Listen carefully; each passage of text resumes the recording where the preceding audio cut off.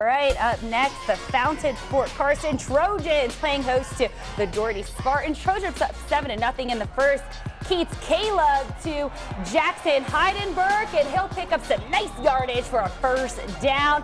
They'll turn this one into points just from about a yard out there. 14-zip Trojans. Spartans going to answer, but it's a fumble, and the Trojans recover this one.